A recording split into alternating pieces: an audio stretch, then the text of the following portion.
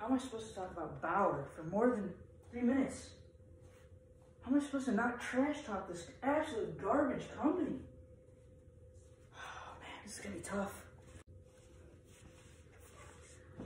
How's it going, goalies? So, upon request of Vin Vesna, I'm supposed to be doing gear reviews, and I had to get the hard stuff out of the way, I guess, but Bauer sucks. It's just so bad. Their gear falls apart. Their rebounds are too hard. Like, it's not fun. Can't make any desperation saves when every save you make just goes past the blue line. Like, what am I supposed to do with that? I can't go Jonathan Quick mode when the puck is in the other end off my pads every time. Like, it's just ridiculous.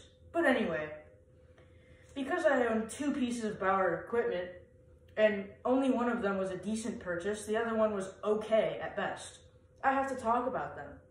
So today we're going to be talking about the Bauer 3S Pro, and it's not even a Pro model stick. Bauer, what were you thinking when you were like, oh yeah, we're going to name the Pro stick the Pro stick?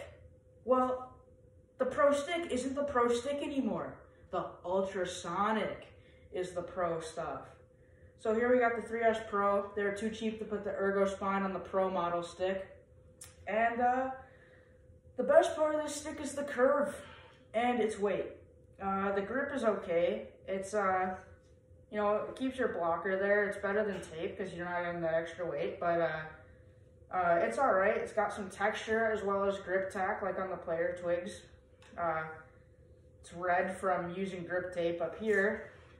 Yeah, it's got a great curve. I believe this is the P31. It's real good for getting pucks off the ice easily. Now Bauer, unlike Warrior, does not add extra power just for being cool. So you actually have to build muscle to shoot with this twig. It's got this dusty curve to it in the paddle. I don't know if you guys can even see that. Like, Bauer, what are you doing, boys? Like, it's not even straight in here, you know? Like, gotta be nice and strong, you know?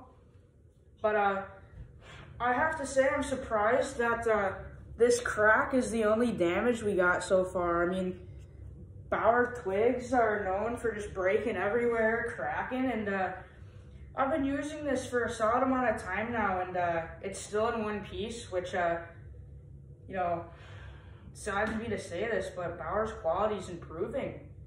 And another thing about Bauer, pardon my French, oh my, is, well, they make one curve for full right tendies, and, you know, that's just not okay. You know, we gotta live in a world where everyone's equal, right? So we gotta get these full rights, some more curves to choose from in the 23 paddle length here.